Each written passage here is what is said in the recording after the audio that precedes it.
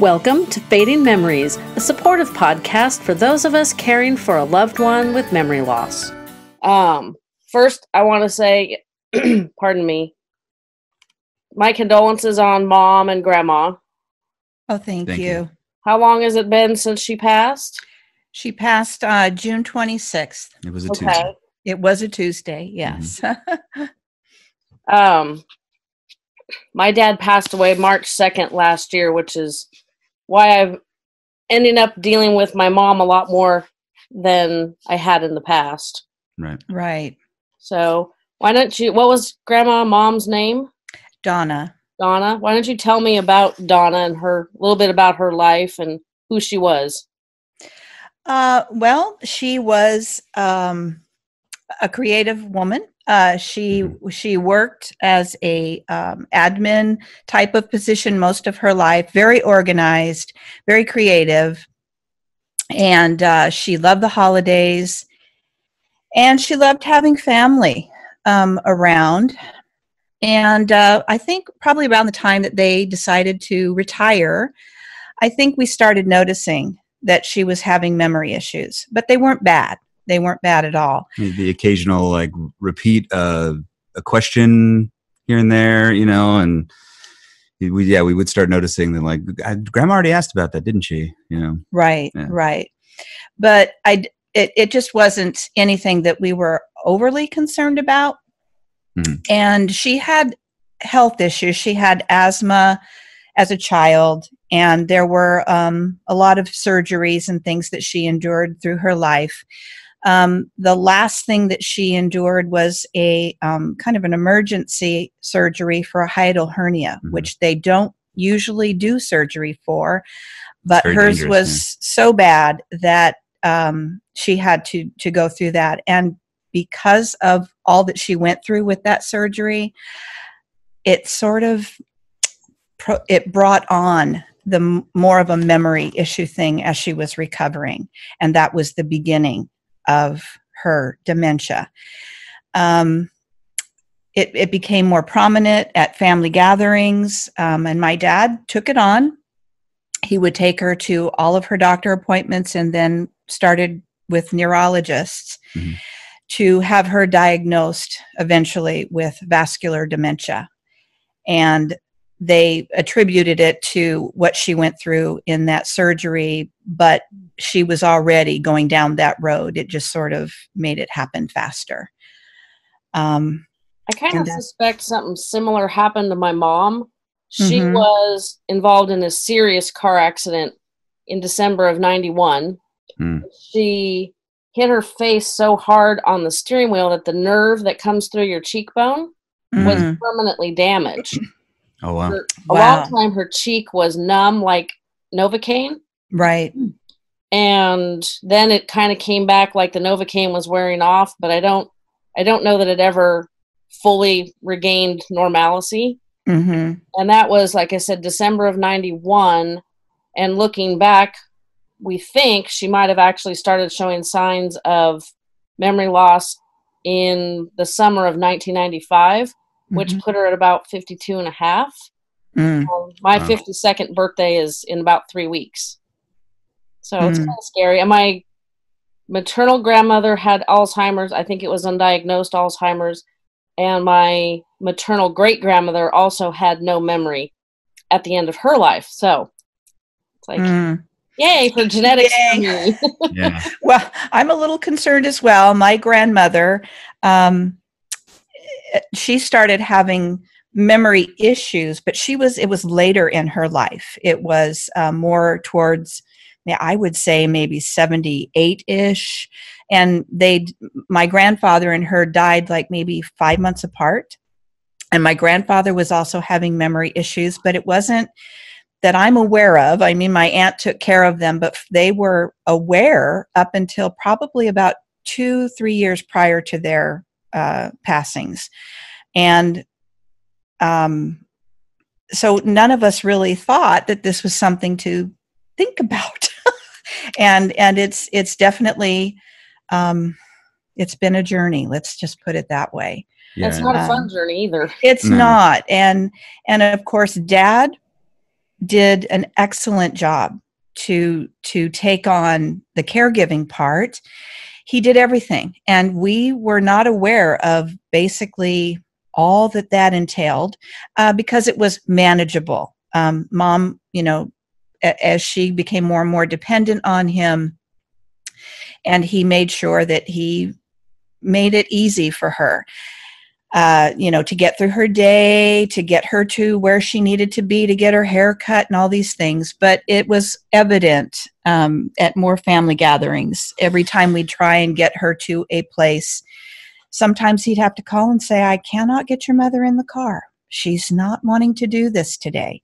And we would understand. And he would get frustrated, and it was just sort of, what's going on here? Because he shielded us from a lot of that everyday stuff. Until about 2 years ago, where he called my brother and myself and our spouses in to talk to him, where he finally put up the white flag and said, I cannot do this anymore. It's more than I can handle. So he called in what he fondly calls his committee, in air quotes, and that we do that, which we took on the responsibility of finding a place for mom, which is exactly where we started. Literally at a place for mom. It's a website. A website. Yeah, I've used them. Yes, they were instrumental in getting us guided to where we needed to be. And so we took that on. He said, I will take care of her, but I can't do this part. I need for you guys to help me. And so we did. And we got him a bridge, what we called the bridge, where in-home care came in to help him while we took that job on to tour and interview places for mom, literally. And we found 2, and we brought them back to dad, and then he took it over from there. So it was kind of a, here we go, this is the information. Yeah. And he made the choice of those 2. One brought out the evaluator, and they could not take her because she was too far advanced. The first place that we really wanted to put her, and I don't know if you want me to tell you what that place was, but they only had a certain level of memory care that they could provide, and mom was just a tick farther than they felt they could successfully care for her. So we took option B, which was Crescendo in Placentia, where they had a brand new memory center that was hooked into a senior assisted living facility. So we were also looking to see for post this for my dad to say, if you don't want to be staying in the house by yourself once this transitions, maybe you might want to look into getting a condominium on this side so that you're closer to mom. So we had kind of a twofold research that we were doing. He didn't use that, but it was there for him if he chose to do that to cope. We didn't know sort of, the sort of timeline for grandpa's health at that point. He was very depressed at this point. Yeah, he was going through his own emotional struggle. And I think, having the committee, as it were, the quote unquote committee, helped to sort of relieve this sort of stress of decision making a little bit for my grandfather. I don't know. Like, I think there's a bit of like when you reach out for help, especially like in a spouse situation, from what I can just get from being sort of an outside viewer of the entire situation, is that, the decision to put somebody in home to some can feel like giving up on that person. And sorry, I can see that. Mm-hmm. And I think that, having, the others in your support system, be able to look at all of the options and sort of, take into consideration, like what would be best for, your loved one at that point, to sort of give you the best decision to make, as opposed to like, you grappling with this sort of personal idea that, does this mean that I'm giving up on my wife? Does this mean that, we're giving up on mom? And then it's further from the truth, like the, providing somebody with the help, putting them in a facility that will be able to give them more than you could give them at home. And it's a hard personal struggle, but ultimately better care for my grandmother was going to be had at a memory facility. And I think perceptions of care facilities has changed immensely, especially since my dad thought about them. They're quite different than they were when maybe he would have thought about this for his parents. So that perception needed to be brought from his children to him, saying, wow, here are the things that they will provide for mom. And we had a stake in making sure. I know that the committee took great care in talking prior, going together to do the tours, and saying to each other, if for one moment any of you feel uncomfortable in here, for whatever reason, you need to let us know, and we will leave, and then we will go talk about it.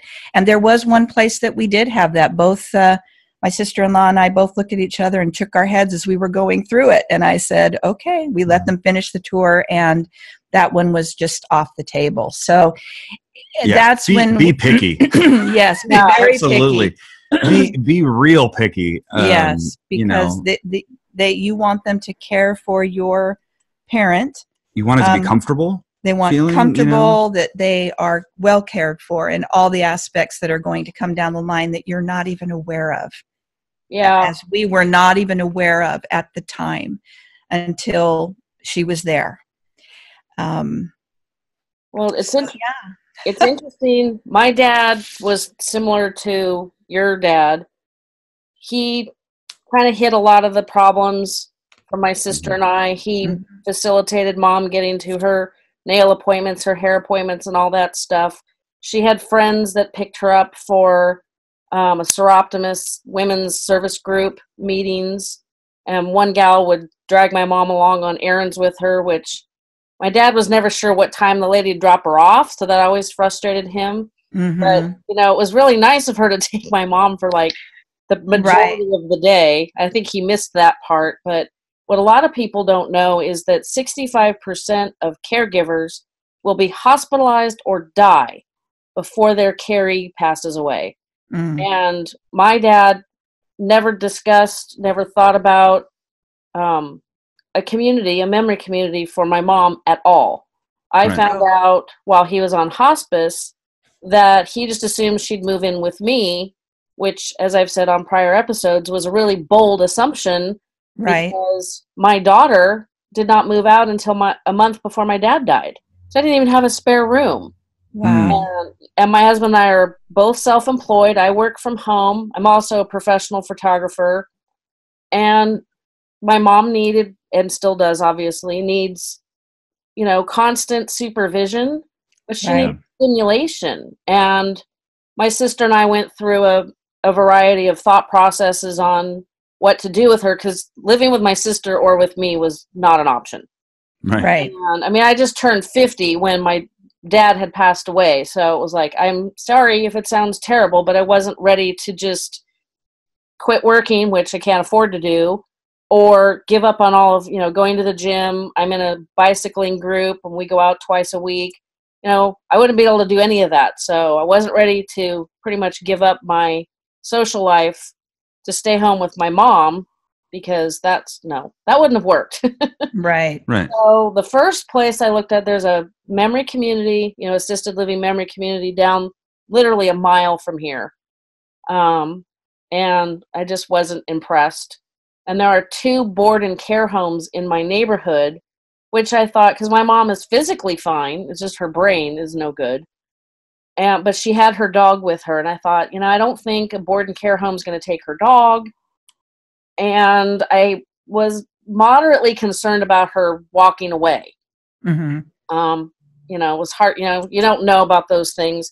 So I, going through a place for mom also, went to another assisted living memory community that's not very far from here. It's the next town over. It's literally like 15 minutes from my house.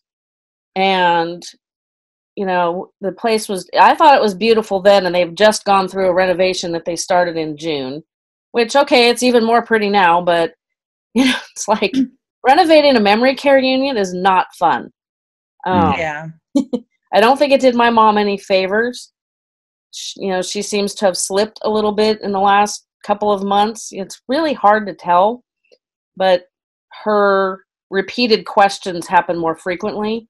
But this place let her keep her dog until they did the renovations. And they really didn't want to ask me to rehome the dog, but we'd worked together, the executive director, the med techs, the caregivers, to feed the dog properly, to get her in and out of they have a beautiful courtyard. The residence, the memory care residence, surrounds this really nice, fairly large courtyard. So it's you know, it's a really nice place.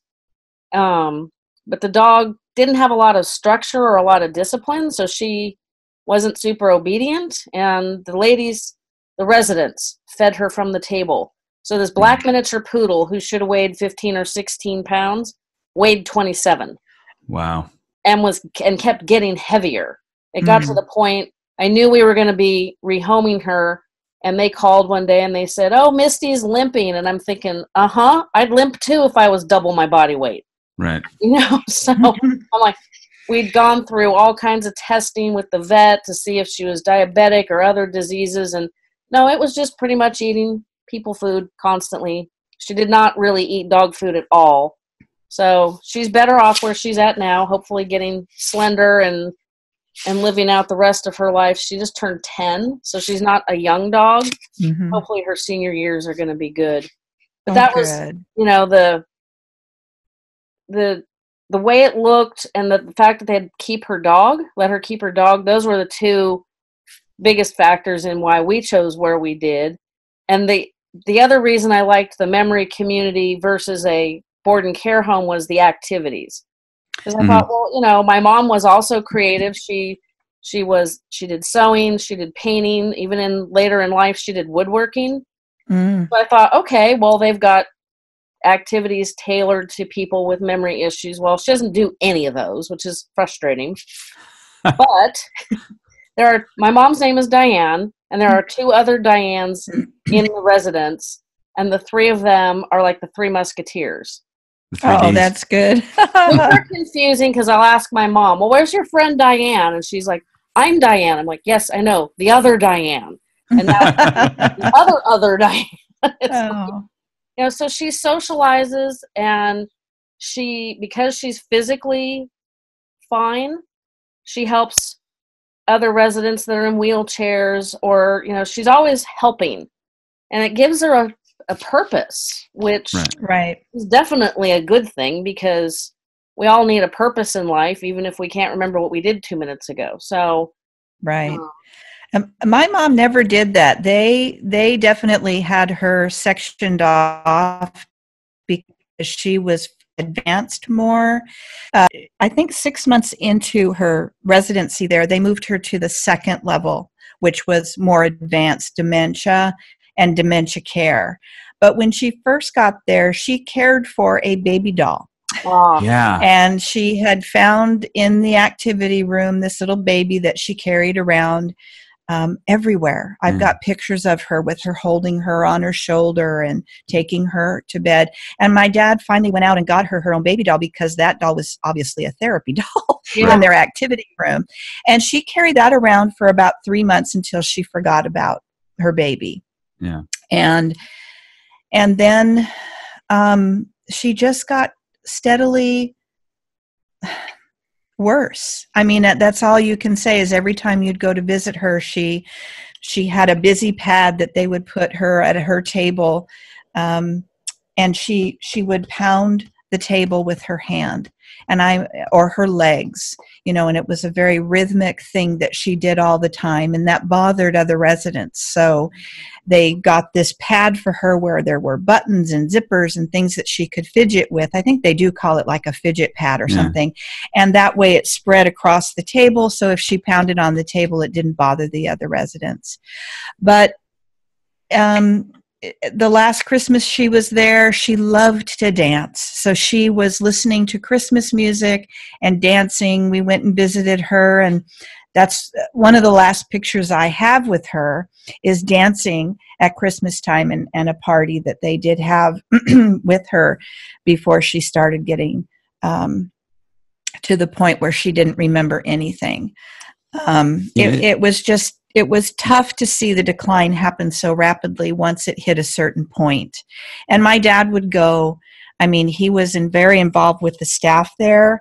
He would make DVDs of old movies for all the residents because they, and since he had done that, they would have movie nights or movie afternoons where every resident would come into that activity room and watch movies, because they were movies from the 30s, the 40s, that they remembered. That's how I want my, like, when I get placed in a home when I'm older, like, just make every afternoon a movie afternoon. Right. And Mom loved it. She would listen from the back of the room, but sometimes she would get combative or agitated. And so they definitely needed to keep her separate, even at meal times. She had her own section of a table that she sat at.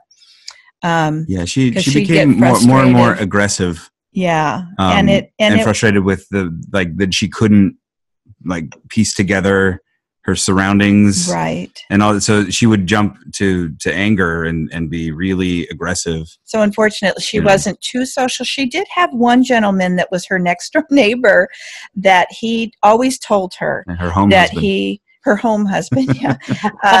That's what Dad called him, is that's her boyfriend, there. But it was cute. And he would always come over to her and say, "I really like your smile." Mm-hmm. Aww, it would brighten her up. And it gave a connection there. And they ended up going to the upper floor, I think, together, and living like a couple doors down from each other. But his family was always there visiting as well, and I think they were declining in the same, about the same rate. So I think they were a couple of the two that went up to that floor first. But yeah, it was definitely an eye opener, and one that I knew was happening, but not really grasping how quickly it was happening. Oh yeah, there's a certain sense of personal denial that you go through. Yeah. And not to, even going to where the first signs of the dementia, the repeated questions and whatnot, we all kind of played it off because we all had this denial, oh, it's just grandma's fine. Yeah, she's getting older, it's fine. And you don't immediately connect all those dots, and especially with, grandpa kind of putting up those walls and only letting, her socialize when she was having good days and coming to family events and stuff when she was ready to go, that keeps you in the sort of dark personally as well. I think part of that too is, not wanting to realize that you're losing, not I don't know how to describe this, that you're a person that you've known that's been such a strong figure in your life is slipping away. Mm-hmm. And you there's a block in your own head, especially for us on the grandkid level too. Oh yeah, grandma's getting older, but I don't know, we'll see her, in Easter, and we'll see her, we'll go over there, a few Sundays and have dinner with them. It'll be fine. And then when she doesn't remember you, that's when it hits you. Yeah. But even then, it took a few times for me personally, it took a few times where I had to stop myself from going, yeah, you just asked this, grandma, realizing oh, wait. There is something going on here. And I'm not helping anything by making her frustrated by thinking that she's already had this conversation 3 times with me, Yeah. Right. And that's a really dangerous question to ask. And it's really hard not to, or, statement, you already said that. I actually did pull that with my mom this past week. She doesn't remember my dad died. She doesn't remember the dog is gone. But she remembers the sweater that I confiscated. She was literally, that just blows my mind. And I'm the kind of person, I like to know why. I like to understand, like, why does she forget my dad, who she was married to for 55 years? They met when she was, I believe, a sophomore in high school. So, they knew each other like close to 60 years, or they're about 60 years, but she doesn't realize that he's gone. And she doesn't remember the dog's name, but she remembers this sweater. It's like, I don't get it. Just like, that kills me. But when I like to take her out, a lot of it because I just can't deal with answering the same questions over and over, and taking her out gives some stimulation. Sure. But, so I don't get the same question over and over.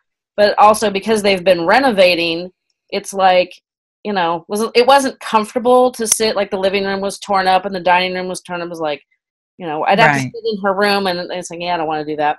So we go out. There's a regional park, 2 of them actually, close by. And this past week, I took her out like I do. We were halfway between her room and the doorway. And she's like, does my husband know where I'm at? Yes, Mom, I told Dad. Get to the doorway. So we're talking like 15 feet. Does my husband know where we're? Yes, Mom, I told Dad.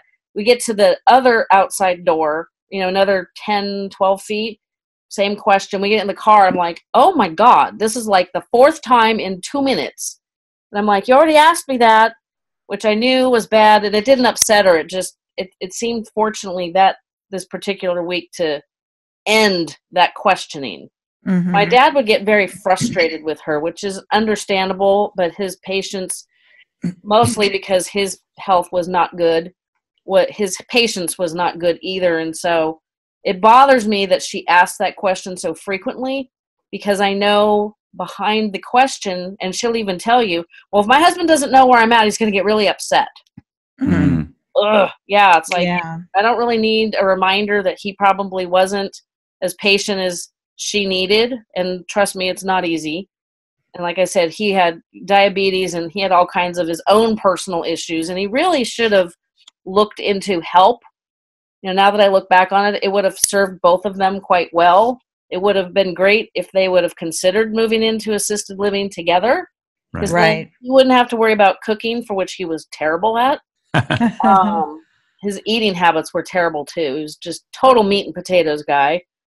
And, I think a lot of the daily frustrations would have been partially alleviated if he had considered assisted living. And there is, I believe they're still there. There's a couple that lives in the memory residence. She needs memory care. He does not. And he'll take her over to the other side to the assisted living. He's in a wheelchair, so he's definitely not, he's not raring to go. But his mind is fine. So they're together, and they're both being cared for in the manner they need to be cared for. And I'm sure it's giving them a little bit more life, a little more time together. And I wish more people would consider that, because it's not, when we first put my mom in the memory residence, it was difficult because I knew it wasn't what my dad wanted. And we literally was 2 weeks after he passed away. So a lot of emotions. My mom, that was the worst day of our life. Cried, begged, pleaded. It was horrible. But I knew it was the right thing to do for everybody. My sister has school-age kids. My daughter's almost 27. So, it's like, you need a place that's going to take care of you, not my house where I have to try to deal with you with all the other things. And I knew it would be the right thing to do. And I wish he had checked into that more. And I think it would have helped both of them. Right. Our experience with getting Mom to it affected us more than it affected her, because she was at a level where she literally did not not remember anything 2 minutes after it happened. Yeah. So she trusted my dad. We put her in the car. We got her to Crescendo. We walked in. Everybody was waiting there for her. And that was when she was very, happy all the time, everybody was. Well, Grandma, she had this sort of like a kindness air to her. No, like the pleasantries, right? Yeah. So she would default into sort of a stranger situation when she was with somebody that she trusted, as though all of these people are very, very kind people, and that they should be greeted with, oh, hello, how are you? Right. So nice to see you again. Shaking hands, all that kind of stuff became sort of this default. And we would see that at family functions as well, before she went into the crescendo, that when she would come to family functions, she was good at sort of putting on this sort of air of pleasantry about her, so that when she greeted you, she would give you, sort of the hug and, oh, how are you? So nice to see you again. When you would notify her, like the greeting sort of became this sort of pre-programmed thing, where it was like, hello, grandma. I'm so happy to see you, to sort of reinforce our roles to each other, in that split second. And then she would immediately sort of like relax and, take remember your hand. Where she was. Yeah. Well, and I don't even know if she remembered where she was, but she was putting on that like, that she that could face. Be comfortable. Yeah, with she was you like, "Oh, you're my grandchild. Okay, how are you doing? It's so nice to see you again." And then we would kind of go through the thing a couple times throughout those visits. But I think the same thing at Crescendo. She was in a good mood, and she was with people she trusted, and they were receptive and positive to her. So I think that's what really helped. And so our transition was very easy. She walked in. The activity director came over and said, Donna, we are so happy to have you here, and we've got a seat right here. You're just in time for lunch. She took her hand. Oh, how nice. She walked her into the dining room. She turned around to us and blew kisses at us, and the activity director waved us away and said, now's your time. Now here's the transition. Run. And they put her in there. She never cried. She never said another word. She just accepted that was where she was to be. We, on the other hand, walked out and cried our eyes out in the parking lot. Just turned to puddles. That transition was a little bit tough, but we knew that we were doing the right thing. And my dad, you could see the relief in him physically, that we had made the right decision, and that she transitioned so smoothly made it just that much easier. That would have been nice. What we did is we moved all of my mom's stuff into her room. We put up all the family photos that she had down the hallway to the bedrooms in their house, and we pretty much tried to recreate her space. Right. And then the son-in-laws, my husband and my brother-in-law, brought Mom over. I think my mom had been with my husband and the caregiver that day. I'm not really sure where my brother-in-law was. They came together with Mom, and we showed her room, and it was terrible. And she missed dinner with the rest of the people. So I could see how the way you guys handled it was definitely better. So I think that's a good thing for people to know, because we did it the way we were kind of told, and it was, like I said, it was pretty traumatic. Right. And it's not that there weren't people there. I remember going to visit Mom, and there was a bench at the front door, and there were always two ladies there sitting with their purses on their lap, ready to bolt. Oh, yes. So when we would come in, we would know that we would have to say, okay, you block Carol so that she doesn't start running for the door. And because the gal sitting next to her will go with her. And then she would, we understood that she was not happy being there, and that she would tell you again and again and again. And it's just different levels of the process. And we felt very grateful that at the time Mom went in, it was the right time to actually not traumatize the situation, for her being fearful. And that was a big concern. She was also at a sort of place in her dementia. There wasn't going to be a lot of that, like, held on to resentment. And if we had done it 6 months prior or 2 years prior, we probably would have had a big fight on our hands. So it was just when my dad finally could not do it anymore was that time. It just seemed an easier transition. Yeah, when he let his sort of stubborn pride go. Of being sort a little of like, bit, yeah. He wanted. I'm to the husband. Fix it. I need to be the one that is. I made a vow, like. Right. There's some chivalry there, but and it's beyond your scope a little bit sometimes. Tell you, Dad, you're doing it. You did it. Yeah. Till literally, death do you part. You did an excellent job. He did. He shielded his kids. The grandkids and the too? grandkids as best he could. But when we had to get involved, we stepped up and we helped him get through those parts that he couldn't get through. So he kept his promise, and I think he's finally at peace with that. That's good. Now, I want to ask a quick question. You said mom was really organized. Yes. Did you notice, because one of the early signs of Alzheimer's or memory loss, and you said they diagnosed her with vascular dementia, so this may not apply because that's different. But one of the early signs is the inability to like make a plan and follow it through, like follow a recipe you've used all these times, or, you know, okay, we're going to have family Sunday dinner and this person's bringing this and that person's bringing that and I'm going to do this, you know, those kind of details. Did you notice she having struggles with that? You know, they had stopped doing that kind of stuff a long time ago. We took over family gatherings, so we would just tell them, you know, just show up. What you need to bring, and this is where we're doing it, you know, that kind of stuff. So a lot, like around the time that they were retiring. Well, even before that, my brother and I, you know, those families we took on every other holiday, you know, so they just didn't have to worry about it anymore. But, you know, in her pre-years, she did genealogy. She did, organized, I mean, as I'm going through her craft room and purchase thing, or not purchase, but my dad gave me things. The needlepoint, the organization of the thread, everything was marked, and her genealogy books that were to the nth degree of detail.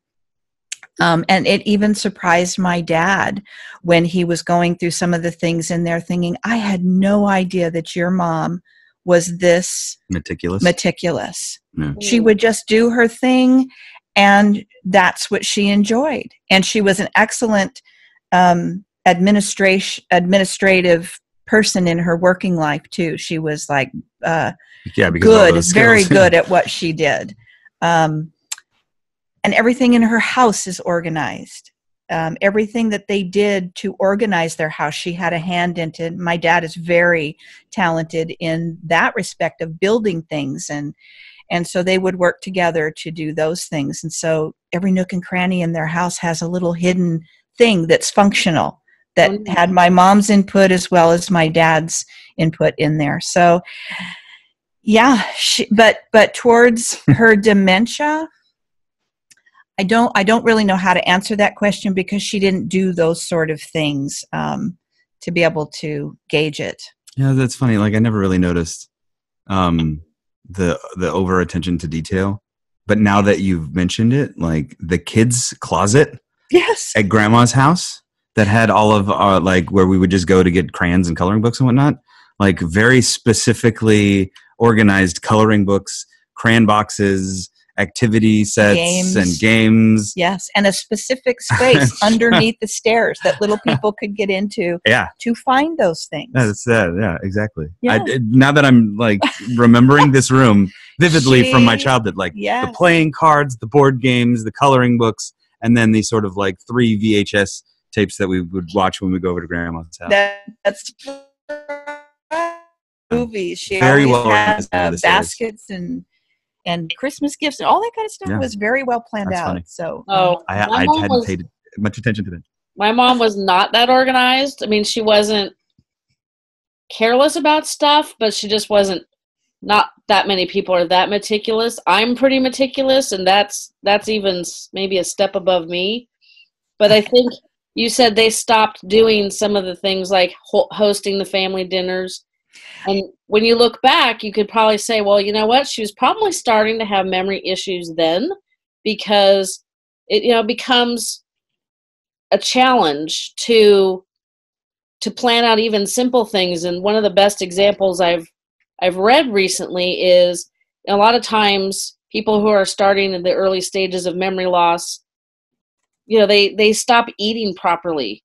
And a lot of us are like, well, why can't they just make a freaking sandwich for themselves? Well, if you stop and think about all the steps involved in making a sandwich, right? You got to get out the bread and the meat and the cheese and the condiments, and you got to put it all together in a nice way. There's a lot of steps just to a basic sandwich. And your brain is not processing, step 1, 2, 3, 4 in the proper order. Making a sandwich is a challenge. Right. And I never thought about it until we were talking about why, how to pay attention to their nutrition. They were talking about warning signs of possible memory loss, possible struggles that, you wouldn't necessarily notice until somebody said, "Hey, I think that's a warning sign." And you're like, "Yeah, okay. I think you're right." So we're dealing with that with my mom's youngest sister. That's the first thing that showed up to my mind. Yeah. We have this issue running through the sisters. The older sister is in her daughter's care in Colorado. She's in a facility and is having memory issues. And then my mom, who was more advanced than both of her sisters, but they're all in different stages of it. And then her younger sister, who's probably mid to late 70s, I believe, is exhibiting the same memory loss issues. And my dad took on, while mom was we got mom in a facility, so he didn't have the daily thing. He went to go check on her sister, finding very familiar signs and getting her financial well-being in order to take care of that, because without those durable power of attorneys of authority, we cannot take care of her. Right. He took it on in the middle of all of this to make sure that her bills were paid, that he had durable power of finance and health for her. And then for us, as the committee now has expanded to other cousins, to see where we can now take care of Aunt Mary, who is in a very kind of a tender stage of this illness, because she's aware partially. Yeah. So that's when you try to ask her questions, she gets resentful. Why are you asking me that? But she can't work a microwave, doesn't remember how. We're not even sure that she's showering herself on a regular basis. And my dad goes out there once a week, and she picks up mail, picks up whatever's coming, checks on her, takes her out of the house. But he's concerned that she takes walks every day now, and that this is not going to get any better, and that we need to do something. And so we're in the throes of that. Trying to get her to stop getting delivery from Pizza Hut. Yeah, she calls Pizza Hut and they deliver food. She remembers enough about how to get pizza delivered. But she can't make it. I don't know if she makes her tea anymore. Yeah. She can't. My dad tried to get her to do the microwave, and she just didn't remember. She was at my mom's memorial, and she followed me around. Couldn't remember my name, was very concerned that she could not remember anybody's names there, which was a lot of family. And I told her, you just stay right by me. You need someone's name, I'll give you their name and we'll reintroduce you. And so she did follow me around for a while. And at Mom's Memorial, we had a display of her seasons of life. And one of the seasons was when she was born, which had a lot of pictures of my mom as a baby and Aunt Mary and her sister and mother and father. And that's the table that Mary went to and would tell people, that's my sister Donna. That's my sister Zoe. And that's me. There's my brother. There's my mom and dad. And I thought, hover at that table, Mary, and remember. Yeah. That's your family. But she didn't remember anything past that on the memories of my mom and even pictures of her older. So it was quite an eye-opener for the extended committee to say, uh-oh, here we go again in the throes of all of this.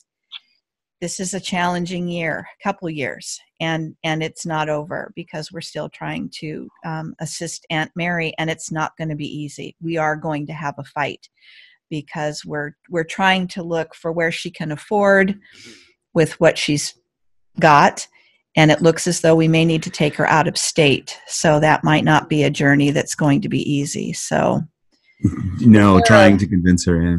Is there a community near the person who's in Colorado? Actually, they're looking for another cousin that's living in Nevada who is one of the durable or one of the people and that for her care. Yeah, the closest to a sort of son to her. She didn't have any kids of her own. Right. But has a very, very close bond to, your cousin. Right. So he's involved with my cousin in Colorado. My cousin in Colorado cannot do this because she's taking care of her mom. Her own mother, yeah. So we are in discussions about that, and both of them are talking to, because my cousin in Colorado has done a lot of research on the financial aspect is the same for both in multiple states. So like she's they have to dig into finances differently than my dad had to for my mom. We're gonna have to start like a family trust that encompasses the entire extended family, so that we can like have governance board meetings to decide like how we're going to financially handle our generations as we go older. Well, and it's different too, just simply because we went through it. And Dottie's been through it in Colorado with her mom by herself, just with her husband. Her sister passed away years ago, so she doesn't have any sibling assistance there. And then Dwayne, who his daughters still aren't married yet. They're still a young family. And so one of them's still in college. Yeah. So he's taking on something that he's learning about. And we're trying to help that, as best we can. If it should be something that changes, we have to go to plan B, but we all have to be involved because like Corey said, she never married and never had children and considers us her babies. Yeah. Whether she remembers our names or not, we're there to help protect her, and my dad can only do so much. Yeah. And I don't blame him for not wanting to take any more on than he's already taken on. So it's exhausting. Yeah. He did his duty, and he's helping to transition in this to make sure that Mary is safe wherever she ends up. Well, that's awesome of him, and I like Corey's idea of the generational family trust governance. I don't even know if that's a thing you can do, but it'll happen. Why not? Like I think we've done it in a way with the committee. We just keep adding people. Come in here, and we will help guide you where you need to go. But we could also set up in that respect, what you would expect for your future if your health were to start failing, so that everybody's aware of what's everybody in the on. family just sort of knows, okay, these are the plans for our generational. Can we vote on stuff and we could. Yeah.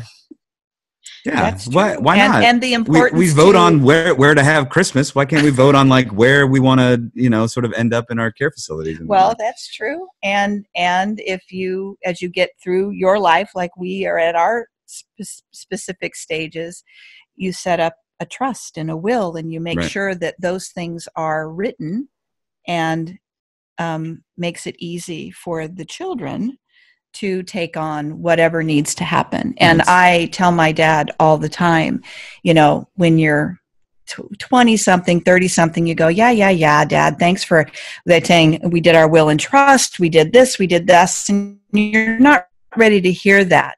Then you get older and you think, okay, I need to do this for you, because I want that transition, when that happens, to be as seamless for you as possible. So we did that. My brother did that for his 4 kids. I did that for you, or we did that for you. And so it makes it easier to plan for that, to have the long-term care available to you so that you can make these decisions easier. Unfortunately for Dottie and for my Aunt Mary, they didn't do that. And so we are learning as we go. It's not the same situation that it was for Mom. Dad just told us, money is no object at this point. So you just tell me where you feel like you would feel comfortable putting Mom. Right. And that's what we did. But it's very different. Yeah, my parents had a trust. And the one thing that I I didn't understand with my dad. I mean, he planned so much and did really well, like you guys are talking about, but it wasn't super clear in the trust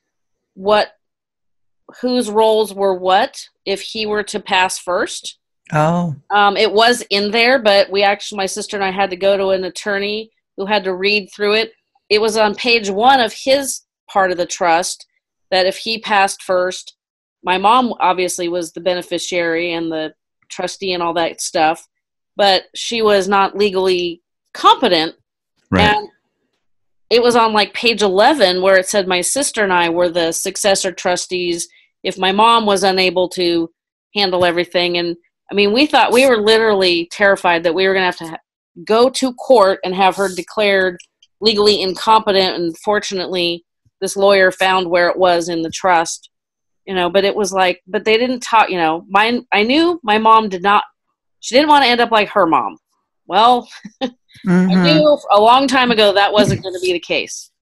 And they just had this, I don't think they ever actually went to a for-profit assisted living memory care community and looked at it. Well, no, my dad had been at one. We went together for the business we had together. So I don't know. I don't understand why it was never discussed. What we would do with mom. It was just assumed she'd come live with me. Wow. Yeah. I'm sure with lots of conversation with you at that point. No conversation. Yeah. Yeah. Like zero. I found out from his friend who was originally the executor of their trust. Thankfully, he backed out of that. And yeah, he just looked at me and he goes, well, your dad just assumed your mom's going to live with you. And I'm like, nope. That's not going to happen. At that point, my daughter still lived at home. So I don't know where they thought I was going to put my mom. Well, and in his state of mind of caregiving, I can see where you kind of shut down. You just make it so in your head and just hope that everybody takes care of it. Yeah. And I think that's at a certain point, that's where my dad got, where he just, I cannot make this decision. I need your help. And that was where we stepped in. And it was literally to find the place to put mom, knowing that once she was there, this life was going to change as he knew it. Mm-hmm. And we knew it, but mostly for him. For 24/7, he was taking care of every need that she ever had. And he finally admitted he couldn't do it anymore. And no judgment. I don't know, how people deal with that. It is just, you got to go to the next step. You try to put that in perspective too. Like, it's a life that he's been familiar with, accustomed to for 60 years. Well, they would have celebrated their 62nd 62 years anniversary together. On September 28th. Yeah. To know that, like, once this happens, this is a complete 180 on your life. His purpose, daily purpose was changing. And really at that time, he did not know. He was, there was depression. He was, how am I going to deal with this? It's going to be quiet. How am I going to deal with this? Mm-hmm. And it's like one step at a time, Dad. But it was a total fear, of how is this going to be once this is done? And so it took a while for him to cross that line to actually say, I have no choice. I have to do this. He held on to it as long as he could. And then when the committee came in, he realized that help was there. We'll help you get through that part too. Well, and then he could sort of begin the process of, like, letting go of grandma. Right. Even while she was still alive. I mean, that sounds cold, I guess, to like an outside point of view, but, like, really, grandma left well before she actually passed. You know? And that process of being able to, take a deep breath and not have to be her primary caregiver for my grandfather allowed him to start the process of sort of grieving his wife grieving his wife and living, taking care of himself as well, because he could not do, by his choice, do a lot of things he should have been doing. Well, yeah, he sacrificed his entire life at that point to make sure that she was comfortable. Exactly. Until like the couple months before, when we had the caregiver that came in-house, and then he would leave to go do things where he didn't have to take mom with him. And mom was comfortable, like staying with the caregiver, but she would get panicky if she didn't see my dad. So he would take her everywhere. So it took 3 times as long to do something because she would wander, he'd lose her, all of those things that honestly, I can only hear what he's saying. I never experienced those things because he never pulled us into that. It's all very tight. Yeah. Yeah. That sounds like what my dad did. Mm-hmm. And I've taken my mom out, to buy stuff she needs, toilet paper, all the usual basics. And I always get a little bit nervous. She absolutely loves kids. I mean, she's a mom, she's a grandma, loves children. And sometimes she approaches moms with babies in strollers, and she never touches them, not yet, but I'm always afraid, that it's, how people can be a little weird. Some people don't want normal people approaching their kids. Exactly. And, I think it's obvious that my mom is not all there. So I would hope that, if I don't catch it before, she seems to spot the moms with strollers way before I do. Right. Like one day I turned my back to pick something up off the shelf, and I turned back and she's standing there with her hands, up against her chest, and she's talking to this mom with this baby in the stroller. And I was just like, oh, please be kind. She just, and it's like, and please don't try to touch the baby. I almost went into panic mode. Oh, I understand. Yeah. Yeah. And it's like, I have taken her to our local city park. We have a splash zone back, when it was still hot. I took her out, her and her other friend Diane out there, and they watched the kids, and they loved that. So I'm trying to find activities where they can watch the kids. Well, that sometimes feels a little creepy. Right. Context, right? Well, yeah, that's true. But we never were able to take mom out of the facility. My dad, it was hard to get her in a car. Yeah, was. She was fearful of everything towards the end, more so than she always was fearful, but it just was more. She was quite a tentative woman. Yes. But she got a lot of visits. And they would bring the babies in. And of course, the grandkids were the biggest hit of everyone there. You'd bring a baby in, and all of the grandmas would become grandmas. Again, and so we'd have to do the tour. Corey's wife would take the boys out and just talk to all the residents, and they would like, oh, baby. And you do the tour of the courtyard, and everybody kind of gets courtyard and the activity room and the dining room. So, and trying, because Jackson's a little bit older than Army, and so Jackson had questions. He didn't understand why great grandma was not recognizing him, and so it was a when lesson she would, like, for zone them. out. Yeah. Yeah. So it was quite disappear for a few minutes. Yeah. But babies seemed to be the key. It was so joyful. I every time the babies were there, to see the light come on everybody's face. The moms mostly, not the men that were there, but it was mostly for the women that were there. I think it's kind of a beautiful example of this sort of human condition, right? Right. Like that, when you see, like, as somebody who has lived a full life, somebody who has, raised children of their own, or, helped in the sort of communal raising of children, or having had grandbabies or whatever, when you see new life at that older age, how much it just brings a light back to you, right, as a person, like that's kind of this beautiful little example, like I said, like of like humanity in a weird way, that, like, a baby comes around and you're just like, oh, a baby, look at how adorable, like, oh, you have so much potential ahead of you. That's right. And like to see that, especially in these care homes, and I'm sure that's why grandma gravitated towards baby dolls. The baby doll. Yeah. You know, yeah, she would just always carry it around, and the patting went from like banging on a table to sort of like patting the back of the baby, yeah. or the sort of, you know, like the butt of the baby to sort of like rock it to sleep or whatever. Yeah. And I don't know. It's interesting. I wonder if there is like a study that talks about the connection between like babies and elderly people. I think there's a part of their brain that remembers way back, and that joy. I don't know. Yeah.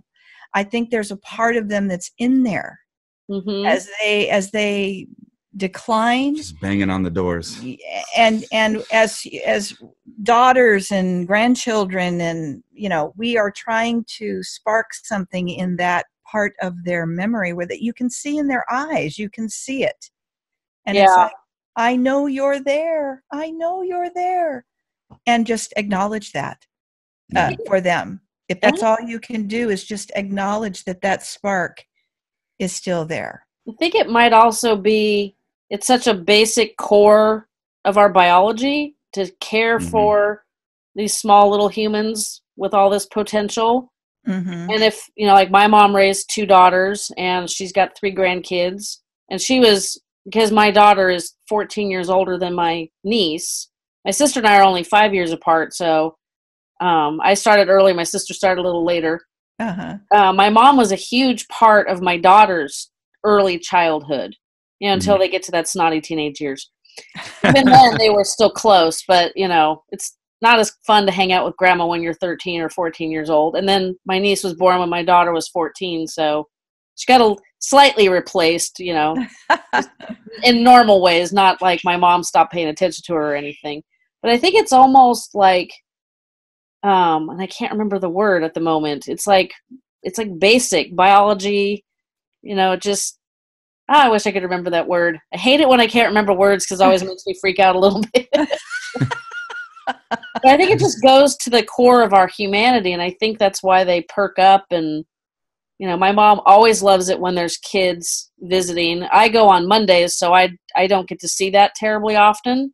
But when there was one day this 2-year-old was there, and he was, the courtyard is in the middle, and so you can basically run this square O, and he was just literally running around screaming like 2-year-olds do. And the first thing my mom did was kind of complain about the noise, which is typical for her. But then she realized that it was a kid, and she's like, oh, but it sounds like they're having a lot of fun. So it was very interesting to see her reaction to this little guy, and she talked to him, and, you know, and it was very different. It's interesting. I'll have to look. I'm going to look for a study on the connection between people with memory loss and taking care of a baby, because I know they actually have like very lifelike baby dolls for people with memory loss. And I've seen like little videos where they give well, here's your baby, and they swaddle it in the pink or the blue blankets, and they hand it to my mom had. Yeah. And the last thing, that when she was at home, Corey had his second son. He was only maybe 3 weeks old, 4 weeks old. He was pretty fresh squeezed, but he was so tiny. And we took Army over to meet great grandma. And at this point, my mom would jibber jabber when she talked. There was nothing that made sense. You know, she would go off on a conversation, and we would just shake our heads and listen. Yeah, well, she would join the conversation with a few words, and then it wouldn't. And just like, you know, having this conversation. And then they would get scrambled. And nothing made sense. We put Army in her arms, and this is the last videotape I have. This was literally before we put her at crescendo. She's holding him, she's looking at him, and she's having a conversation with him. You know, hello, sweetheart, how are you? I mean, literally, a one-on-one conversation that made sense. Wow. And she would look up and say, he is just precious, and then look back down at him, and he's looking at her, she's looking at him, and I was in awe. I took the video and I went, Dad, you know, she's actually having a conversation that makes sense. And that was the last time I think that there was that come out of her. But it was while he laid in her lap and connected somehow. It was intriguing, to say the least. Yeah. Yeah, that is really interesting. There is my mom's next door neighbor where she lives is Irish, and she speaks mostly gibberish. Some of it sounds like it might be Irish, and then occasionally there's some words that pop out, and she'll come up to you and literally almost touching you face to face and say something to you, and it's like you just have to like listen really hard and pray for a word that makes sense so that you can maybe come up with something that she wants. Context clues of the situation to decipher the. So it'd be interesting to see what would happen if she had one of those baby dolls. I'll have to giving me ideas. Yeah, run your own experiment. The first doll we got a hold of, she gravitated towards that doll in the activity room. She was the one who sought it out and then kept it as her own. So my dad had to go get her one of her own because it was a therapy doll for others. Yeah. And so she did. And I'm not quite sure whatever happened to that doll, but Dad said it just ended up back, I think, in the room. And I think Mom has forgotten that she has a baby doll. She's at a different level now. But it helped her to sleep. She would sleep. She took it everywhere for the first, I think, 3 or 4 months that she was there. Yeah, she never put it down. And you would ask her, "Where's your baby doll?" And of course, they would bring it to her because she'd pat it, and it was mostly so that she would not annoy the other. Because the other residents, when they're annoyed, they don't mind telling you. Oh, no kidding. So, and it would make her feel bad. They would yell or, they would get aggressive because she was being noisy, and the baby doll was mostly for that, but whatever works, right?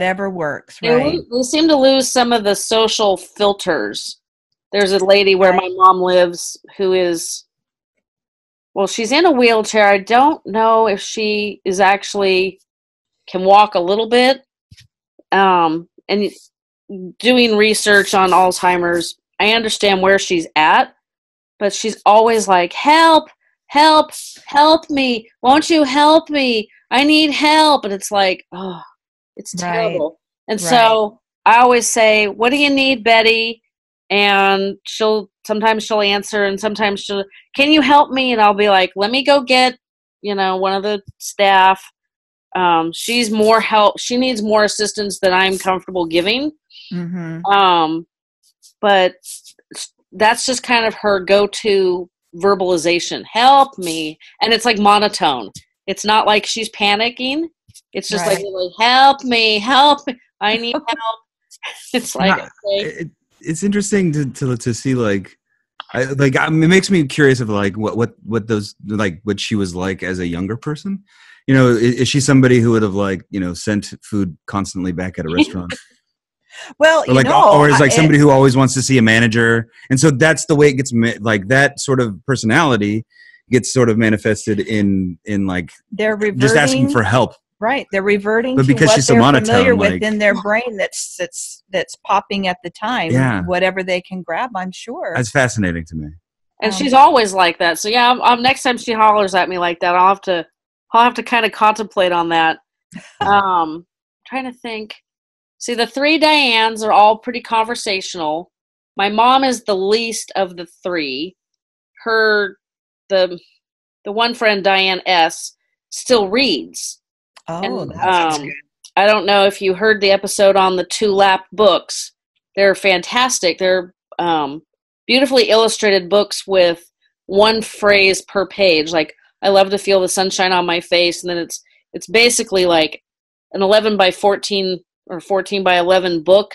So the pages, the pictures are huge. And obviously, it'll be an older woman sitting in a chair with the sunshine on her face and flowers, and they're just fantastic. Well, in the very beginning of this book is like the directions on how to use it and talking points. I mean, that part is for the caregivers. And her friend read that part, and and she can still read. She still recognizes words. She's always carrying around a novel and always, reading. And I never knew, is she actually just reading or just going through the motions, or, because sometimes, if you're tired, you're like, I've read the same page 3 times. So I kind of wondered if she was at that point, but no, she actually does read. And then the other Diane by looking at her, you would not realize that she has memory issues. She looks like she might be visiting. She's always very well dressed. Her hair is always nice. You know, I don't know if she wears a lot of makeup, but she always looks really well put together. And so that's the three of them. So they're all different. But she was really surprised Monday when I brought Mom back. I had them all out in the courtyard having Jell-O. And I said something about the three Dianes, and she was shocked that I knew her name, and it was like, okay. My memory is not bad yet. Oh, It's just really interesting because they're all different, but some of them do get, they get a little hostile, and a lot of it's fear. Exactly. My mom did the same thing. She did the same thing. And a lot of other people there had their own triggers that would, we were sitting in there one time and they called bingo, a bingo game. And so they all came down and the caregiver was late for bingo and they all got really bad. Oh yeah, don't be late for bingo. Oh my goodness. And I sat there and I said, she'll be here in just a minute. Well, she was supposed to, I go, well, she's going to go get the bingo balls. Why do we even have activity schedules if we're not going to keep them? That's exactly what the bingo master, a gentleman who they were waiting for him to get there, he's here and we need to start the bingo now. It was funny. Got $5 on this game. Let's go. But caregivers, honestly, they are the best. They could probably write novels on all the different things that they've dealt with and seen. But for me, it was quite an interesting journey where you have to sit pretty much in the background and just let it happen. Mm-hmm. And you can't react. My dad was a big advocate for instructional, educational things to give to the family, to say this is how you should be speaking to someone with Alzheimer's or dementia. You can't challenge them. Don't say you've said that to me 3 times. And I did a lot of shaking my head and really, and then that causes them to go on to their next thought, whatever it is, and keeps them comfortable. So there's sort of a retraining that you need to go through, and a lot of people sort of just figure that out the hard way. Right. And your own frustrations have to go. You have to deal with those in another place. So the first part of that, though, is acceptance too. Like to accept that, your loved one, the strong mother figure, the father figure, or whatever has now transitioned into, somebody who's dealing with the world that is brand new to them every 20 minutes or 2 days or whatever. And they're scared. And there's a fear to that because all the power that they had or the perception that they have of self at that point is also in jeopardy, it's in conflict. And so, absolutely. They're afraid that their world is completely different. They don't understand why, because their brain isn't able to contextualize that with a sort of memory of why they're, dealing we don't know what's firing and what's not if they come into a realization where they go, this isn't me. Yeah. And then it goes away, so it's got to be a huge struggle in their heads. Yeah. We don't know. And you would never know unless, God forbid, you have to deal with it yourself. And then you can't explain it either. And you can't explain it. My mom is really agreeable, which she was always a very strong and stubborn personality, and she still is. And one of the reasons I confiscated this particular sweater is because I wasn't seeing her in anything but. Mm-hmm. And I suspected that it wasn't getting laundered because she wasn't allowing them to. And I asked them, I said, is she giving you a hard time about changing clothes? And they said, oh, yeah. And she's giving a hard time about showering. I'm like, oh, great. Okay, well, that explains the other problem that I was kind of thinking about. And they were trying very hard to insist that she get in the shower. But, there's a very fine line between insisting and elder abuse. So, they err on the side of caution more than I would like, but I understand why they do. And it turned out that they'd moved her shower to the afternoon, which my mom is not an evening shower person at all. And I said, no, you need to switch that back. Everybody will be happier if you switch that back. And then the gal that's in charge of helping my mom with showers has learned that when she gets to work on mom's shower days, the first thing she does is go into mom's room and say, okay, we're going to shower. Because if my mom gets up and gets dressed, forget it. There will be no shower. She will not. And she told the caregiver at one point, she goes, I am not a child. And she just got really angry with her. And I thought, oh, that's interesting. It was the first time I'd heard of her getting crossways with them. Right. And that, and this one gal, I hadn't seen her for a while, and I was terrified that she left because she's so great, and she doesn't, I work with them as much as I can. But one day, I guess in the spring, she came up to me and she's like, your mama needs new pants. Like, okay. All right. I will get on that right away. Which pants are you talking about? Well, she had lost so much weight that everything she had was too big. And I had walked into her room after being informed that mom needed to go shopping. I walk in her room and she's pulling on some pants, and they are literally at least 3 sizes too big. And I thought, oh no, we are not having an old lady wardrobe malfunction. Right. No. Yeah, I'm going to put you in all elastic, Mom. Yeah. Thanks. Yeah. Leggings would do you'll well. Just be in like yoga pants, leggings. Well, see, here's the stretchy challenge. Material. My mom, so I took my mom shopping that time. We bought some capris because it was, summer was coming. It was hot, and all she had was those old lady polyester pants. Oh, yeah. Well, my sister took her shopping probably 9 months later for regular pants, and my mom and her dad always were slender, but they have no butt. Or, my grandfather had no butt. My mom's got no butt. So it can fit around the waist and the hips, but it's like, it's a saggy mess in the back. And it's just the way it is. Right. And when you can only have elastic waist pants because you can't handle zippers and buttons anymore, you don't get a lot of options on, there's not enough options to find the exact style that fits all over well. Well, my sister found a pair with beautiful gray slacks. They're almost fuzzy. They're so soft, and they're skinny legs. So oh my gosh, they look so great. I think my mom's worn them once. Oh. We would rather wear these god-awful, ugly old lady pants because they're familiar. Right. And every time, and this has been my challenge, and, it's nobody's had a workaround for me, but, stuff is wearing out. She's been in the memory community like 18 months, and a lot of the stuff was old when we brought it over, and it's wearing out. And it's like, mom's got money to buy a new comforter or buy some new pants. It's not like, we're not going to Neiman Marcus for this stuff. So, you go to Penny's or Target, and mom's got money for these things. And if she doesn't recognize it, which of course she doesn't, she gives it to her friend. Oh dear. So frustrating. Oh, dear. So a couple weeks ago, I'd gone to my support group, and we had the open forum, and I swear, like 2/3 of us were all like, yes, our family member is not showering regularly and won't change their clothes. What do we do about this? And one gal said, well, you just need to limit the amount of clothes they had. And my first instinct was, my mom had probably a 10-foot long closet, double hung, plus the 7-foot closet in the guest room with clothes. Like, now she's got this little, like, 1-door closet. It's probably 2.5 feet wide. So I'm like, what do you mean? She's got way less clothes. So when I went the following week and I looked, I opened her closet because I'm like, I got to kind of sort of keep track of what's going on with these clothes.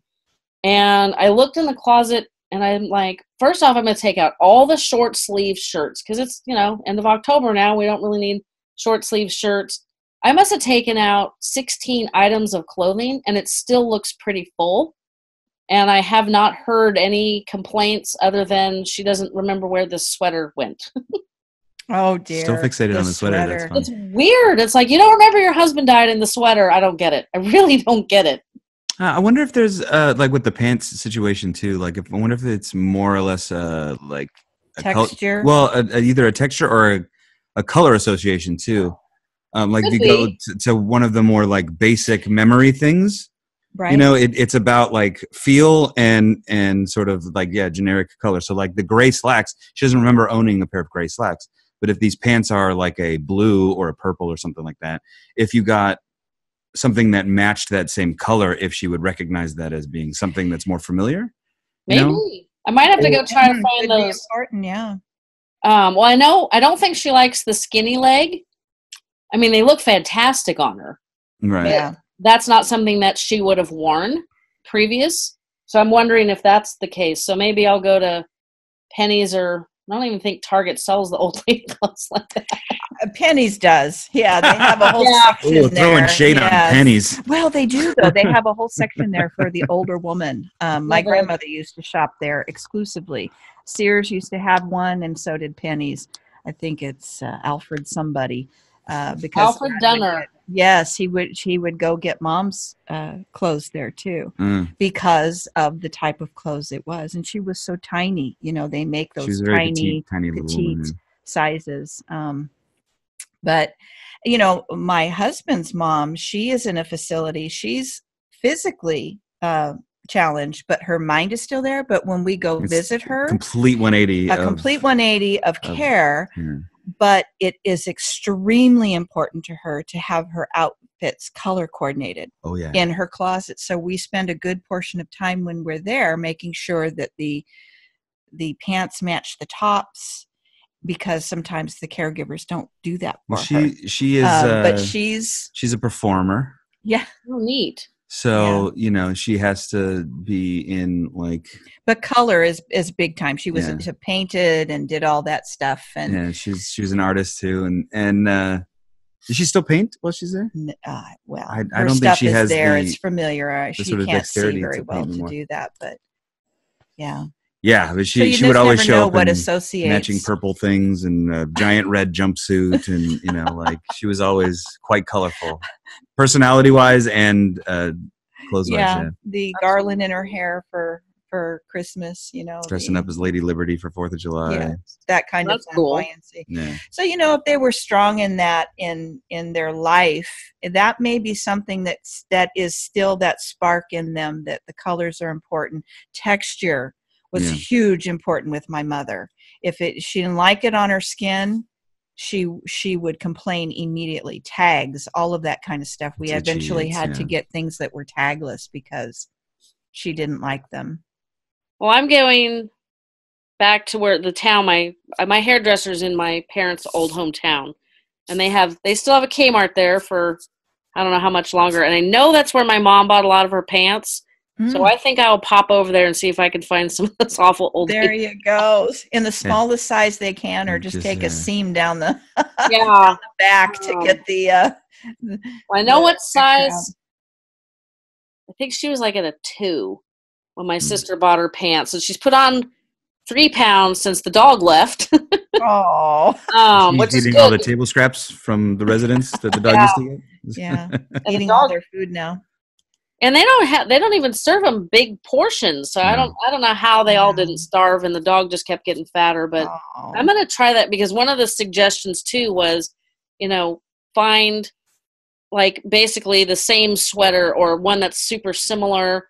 And I think I'll start with that with the pants, because, I think that's the other thing is she's been wearing these black tops with blue pants, which just makes me crazy because it doesn't work. For you. Right. I don't try to change her clothes because, at least we're wearing different shirts now. Yeah. So I think I will look for some small old lady pants, because I bet you that's why she's not wearing those gray ones, because they're skinny legs. So the legs touch, the legs of the pants touch the legs of her. Well, and my dad would get specific things from Costco. I think he would find specific kinds of pants for my mom and undergarments and things of that sort. But when I tried to get her to wear leggings and she'd be in them and I go, "Do you like the leggings, Mom?" And she goes, "No." She would point down to them and she'd go, I don't.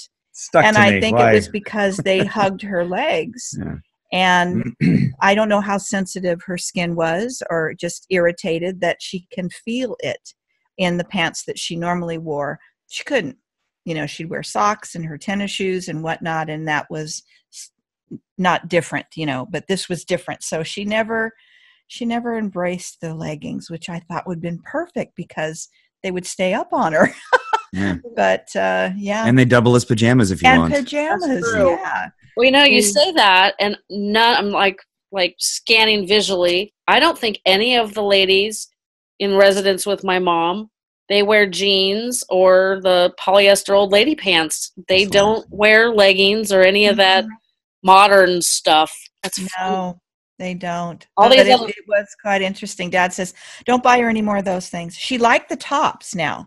I would get her looser tops that she could wear with her no collars, no tags, no fuss, no muss, no buttons. Right. She would wear those. And that was 90% of her tops that Dad would purchase for her.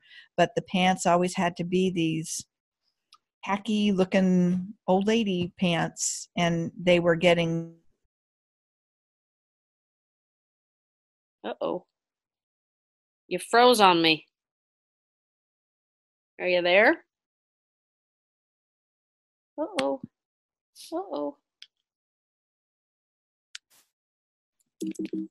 Why can we not chat?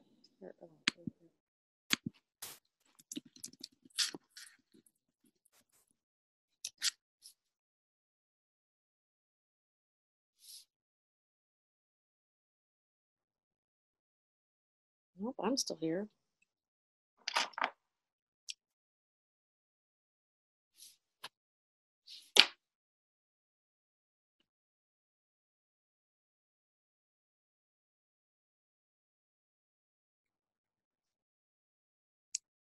I didn't even think about that. Sorry about that. No problem. I was like, all of a sudden you're freeze frame. I'm like, okay, what happened? Yeah, you were too. Yeah. And I went, uh-oh, I think we've lost something here. Yeah. We were all in a ha-ha, and then everything just shut down. That's right. You're like, stop talking about old lady pants. The internet's, out to get us because of old lady censorship. Well, I was going to ask you guys one quick question, and then I was going to let you go with the rest of your day. Okay. Now, the internet was just slightly ahead of me. What advice would you give for people whose family members are maybe in the earlier or middle stages so they can avoid some of the heartache that I've gone through? It sounds like you guys got your committee together, which really helped a lot. If anything, I would say you need to rally. You need to rally together because this shouldn't be something that's done alone. It may have begun that way with your father or your mother, but people need to help. You need to support. That's what the family unit is all about. And there are going to be things that some people can handle, some people can't. And as a group, you can get through all of that. And you need to be aware too, because this is a learning experience for the young, the mid part, midlife, whatever, because you still have a family member, maybe like we do, that he's not going to be there to take care of himself. We're going to have to step in to do that. So you better educate yourself and make it known to the family members that, I'm going to need you to help me when it comes time for Grandpa. Yeah. And in our case right now, we're rallying again for Aunt Mary. Right. So it's another learning experience for that. My dad is nowhere near there to need help. He's sound mind physically. Right. He's doing just fine, moving on with living his life as best he can at his age right now. And so, but it is going to be something that we can't ignore. So you might as well get your unit together now and learn as you go and be engaged with it. It's not easy. It's not going to be easy, but you're going to have to deal with it and communicate. Yeah, to communicate, that was going to be my addition to that is talk about it. With your loved one, as you see some of the signs, like bring it up, keep it a part of the sort of open line of communication, to try to help remove some of the stigma and shame that we might feel about having to deal with losing our memory or being embarrassed or whatever. Like the more you talk about it, the more you make it more of a normal and learn about thing it, and learn about the things and stay open about the what's going on. Right. The easier it will be to transition into a care facility. The easier it will be to figure out ways that are best, figure out better strategies for, whether or not we age out at home, or, whether we even need a facility, or, whatnot. Like really removing this sort of stigma of like, speaking in another room about like, is mom, losing her memory, or, whatever. Being more open about it, I think, will help everyone in the long run too. I agree. And then that leads to the communities. Well, and as you all that kind make of stuff. your committee, it's my favorite word, because it is so what it is. It is. Be very mindful and honest too in that group setting of where your strengths are and where your weaknesses are, and you can help each other. And we did. Divide and conquer. My sister-in-law is so strong and so level-headed that she helped guide me, who wasn't at the time, to be able to see different perspectives and to sort of level out to focus on what we needed to do. So everybody brought something to the table. And again, it was created a couple years ago, and now we're moving forward to help the cousins that have come into the committee to help other family members, because it just doesn't go away. You can't not deal with it. Mm-hmm. Unfortunately. Now, quick question on the committee. Was there any, for lack of a better term, like negative family dynamics? Because I know a lot of people, and I've heard horror stories, and my sister and I weren't close, and we've thankfully navigated taking care of mom and doing what we need to do well, which is great. But I know there's some people whose, sibling doesn't help, or, there just seems to be that negative family dynamic that I can almost hear somebody going, oh, well, that's great for them. Their family all sounds great, but my family's a pain in the butt. Exactly. And at our situation, it was not an issue. We knew what needed to happen. We knew what we needed to do as a group. But more or less, we were learning at the same time as well. There were still struggles, too, on that front as well. But like, I think really the committee has to be volunteer, and it also has to be understanding of, like the different personal comfort levels and thresholds that the different members of the committee have towards what they're willing to take on. Right. Where you'll get a lot of pushback and struggle is when you're trying to expect that one, person in your family who, isn't going to be able to, call a bunch of facilities and whatnot, and putting that responsibility on them. Right. And it doesn't make them do anybody to put judgment, or, try to force the situation, even though it does put a burden on everyone else. And it's something that just has to be dealt with that at the time. My approach would be then, fine, I understand, but we got to move on here. So if you're ready to come in at another time, that's great, but we got to do something about this now. Or decisions need to be made. And right now we can't deal with the hesitation. Right now. So, but it's not a judgment. It is where you are right now, and you deal with it then. Yeah. So keep expectations reasonable. Mm-hmm. Right. Or no expectations at all. You deal it out because we're adults, and you say, this is what we need to do now. We don't have a choice. And educate everybody as best you can. And it's up to everybody else to decide what you are going to do. You can't force people to do something. I think too, like, being like discussing the fact and like coming to terms with the fact that like it's gonna get uncomfortable. Yes, I'm saying it's not easy. It's okay to be uncomfortable. It's okay to feel awkward about having to make these decisions about like your parent or your feelings that you're having about that are very valid. Yes, and to acknowledge each other, in your support community as well. I think that helps relax some of that, and then people are more apt to sort of pick the ball up and run with it. And that's where we are with my aunt's care right now, is that we're trying to acclimate new members to the committee to make them feel like they're not alone.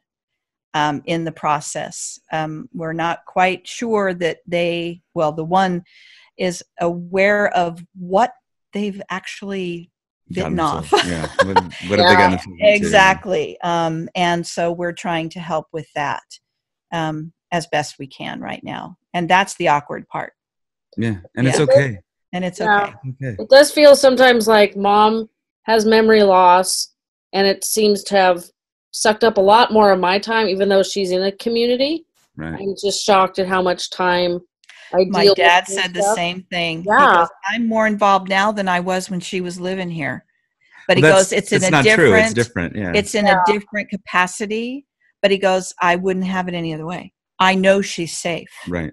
I know that she's being taken care of. He can dedicate more active time to specific things. Whereas before he was 24/7.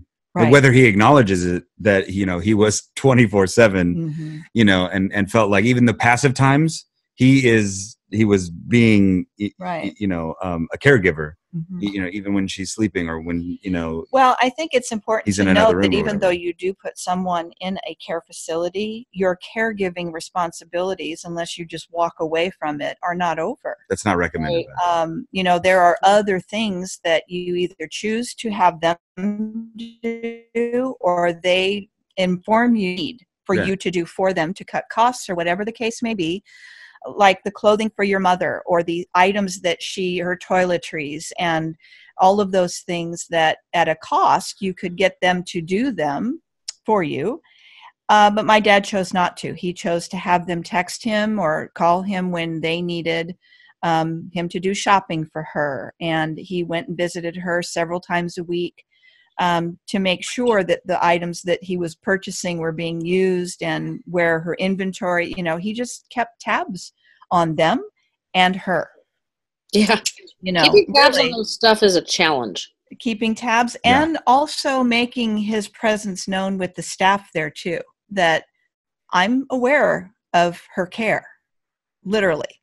So if there's an issue, I'm going to kind of let you know. And he had some meetings where he pulled in the leadership and said, I'm not happy with this. Can we see if we can make a change?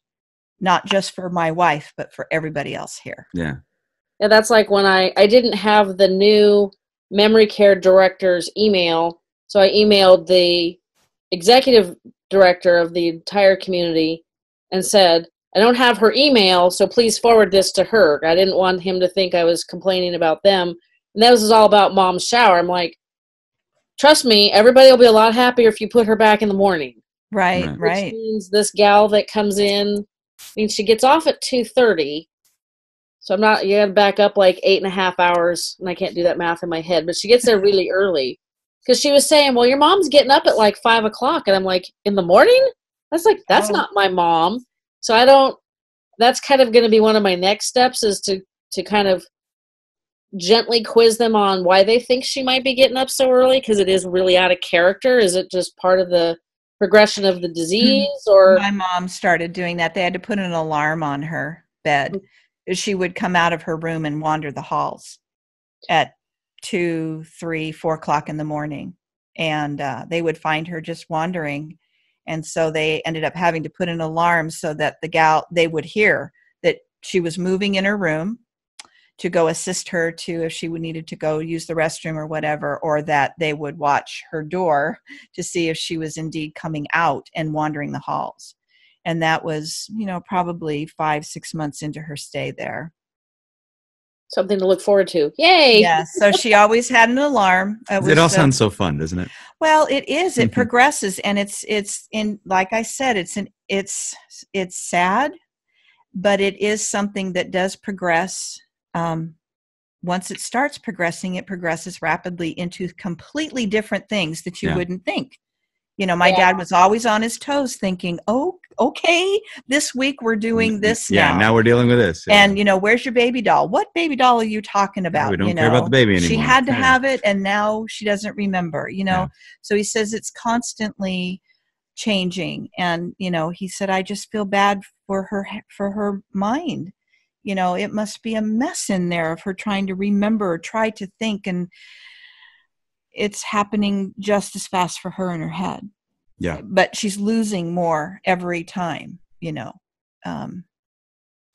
Yeah, I don't know if I want to ever know if they're aware of what's going on. I think in the beginning you are, but like now where literally my mom doesn't remember 1 or 2 minutes ago, which is really weird. But if that's your life, if that's all you are used to at this point, then maybe it's not so bad. But I don't think I want to know if she's aware that her mind is just going. I mean, she makes that comment, "Oh, my memory's not what it used to be," and trust me, it's really hard not to laugh when she says that. Right. And once she leaned over toward me, and I was recording at the time, and she's like, "Well, I guess senility is just setting in." I was like, "Okay."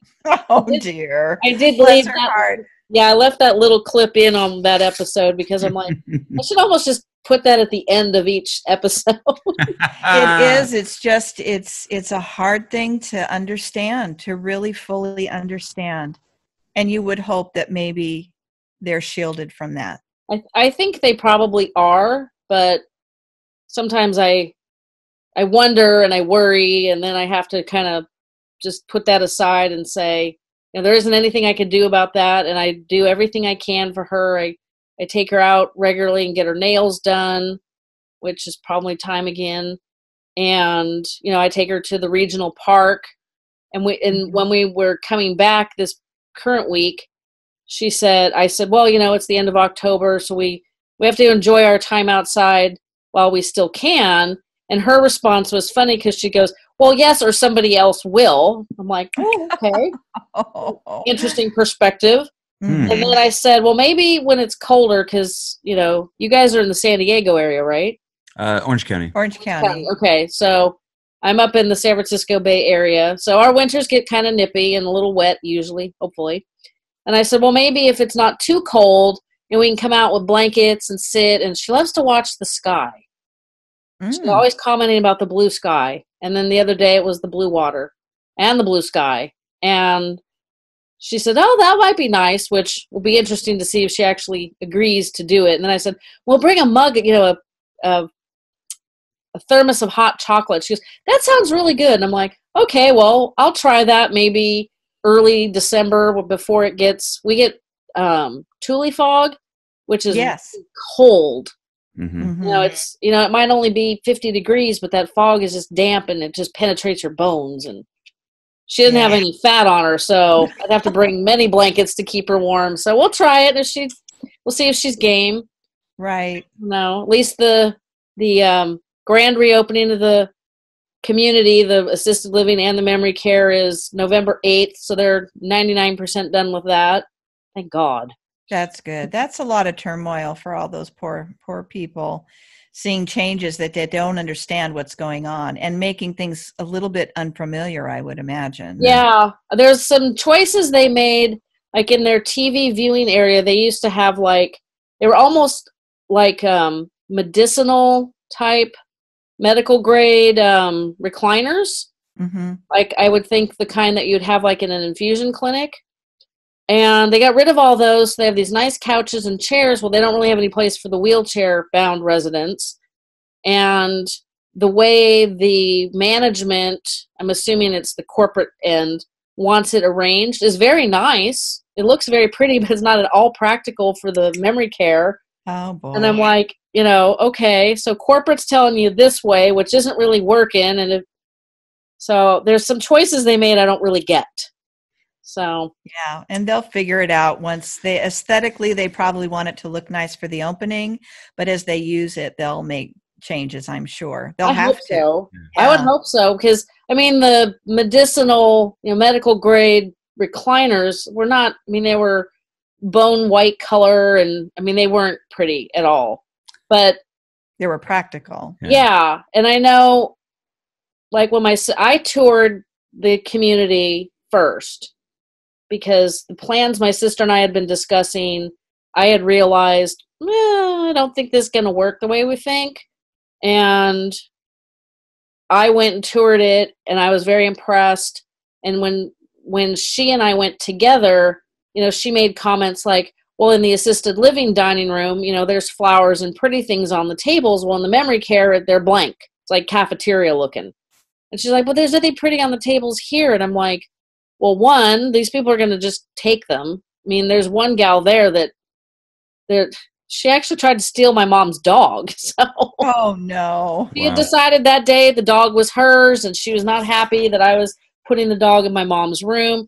So I'm like, I understood why they didn't have all these pretty things on the table, and yeah, less is more. Exactly. Less confusing. I could see from a corporate marketing standpoint that, you know, you want it to look beautiful and nice, because why would you want to put your loved one in some place that looks dumpy? But, well, because that's the first room they show you is the activity room too when you tour. True. Well, because theirs is rectangle. Well, it's like I said, it's a square with the courtyard in the middle. Depending on which side you walk in on, either the first room you see is the TV viewing area, or if you walk in on the other side, it would be the activity area / secondary dining room. Mm-hmm. Now that it's all put back together, I'm hoping when I go this coming tomorrow, it'll all be put together, because it was a tiny bit frustrating. We had to rehome the dog in the second week of August, and they still hadn't replaced all the carpet as of 2 weeks ago. Oh, or maybe wow. even last week. But of course, the carpet they changed was right in front of my mom's door. That got done first. So it all worked out fine. But, you know, I'm glad they won't be renovating again while my mom's there, I hope. Hopefully. Exactly. Yeah. You know? And it was if you looked closely in the kitchenette where they get the meals ready for the memory care people, there was some dry rot and just some stuff that was like, okay, this place isn't cheap, and some of this stuff's getting a little run down. Right. They ripped everything out. They ripped out all the cabinets and everything in the kitchenette. They ripped out the tile around the fireplace in the TV room. I'm like, really? I never even saw what the old tile looked like, because my mom doesn't watch TV. She doesn't track the shows. She just doesn't interest her. And yeah, it's been a very interesting journey with her, and she's almost 76, so we might have a long journey ahead of us. Oh, bless her heart. So, but tomorrow we get to go to the dentist. Yay. Oh boy. My dad said Mom never had an issue going to the dentist, and Really? She didn't know. She never did. She did what Dad told her to do. That's crazy. She trusted him implicitly. But of all the like sort of micro fears that she had, like the dentist wasn't one of them? Well, you know, as she lost her memory, those fears sort of got away from her. She was just fearful when she didn't see Dad. That was her lifeline. But he could take her to go to the dentist, to go get her hair cut, shopping with him, and she would just stick right by him. She wanted to push the cart, you know, and, you know, gave him, you know, grief a little bit. I can do it, Jim, you know, this, that, and the other thing. But for the most part, and that's the kind of relationship he has with Aunt Mary, too. He's the only one that can get her into a car to go anywhere. Interesting. Well, this will be our fourth dentist trip. She's very cooperative. I mean, and the dentist is literally like two miles from my house, or slightly less. So I have to like drive over and get Mom, come all the way back this way. And then like I might go across the street. There's a tea place I really like, coffee and tea place. It's an independent. And you know how most of those never survive with Starbucks and Pete's, but this one's doing great. So I might go over there and do something. And her facility doesn't have people that come in to see the patients or the residents? Not for dentistry. Oh. Her health insurance, they constantly call me. It's driving me bananas. Because they have a home visit program. And her doctor left the practice. So 2 weeks ago, we had to go establish a new relationship with a new doctor in the group. And I was like, why do I need to bring her? Yeah, really. Because they did have, I think they had dental, or they had medical that came in for Mom. And I think they did have a dentist that came in to just do quick checks. But at that point, you know, a lot of them didn't have a whole lot to look at. Yeah, no, my mom's always had really soft teeth, but she's been doing really good. But I noticed last week that the toothbrush that was on her vanity, the little vanity organizer with the toothbrush and all that stuff, and it disappeared.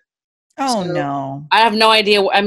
She had lots of toothbrushes, so I'm hoping that since they didn't call me and say, oh, your mom needs toothbrushes, I'm assuming that they had spare ones someplace for her. Maybe they put it under her sink, because my mom had a sink that had a lock on it. Yeah, hers does too. Pretty much took everything off she didn't have anything on tables or in the bathroom, and they had a key. Maybe they put it under. Yeah, I'm going to have to ask him. It's like, can I get a copy of this key so I can like put the toilet paper and all that stuff away? My dad had one. He had one, so he could look to see. So it's not unreasonable. That's right. He actually said he made one and told them, I'm making a key, because it's not a hard thing to make. But he had his own key, and they went, okay, because they knew. And it should be what every family member does that comes in there to check. When we would go, we'd see mom, we'd go down to her room, one would stay with her, I'd go down and just check her room to see if her hamper was in her closet, to see if her clothes were there, to see how clean her room was. And I was always pleasantly surprised. They did a very good job.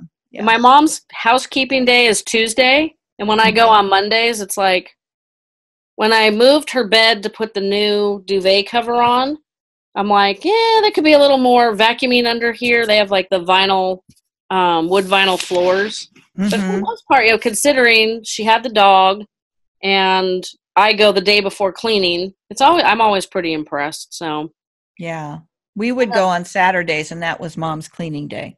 So they would do it early in the morning, and when we walked in, it was spick and span clean.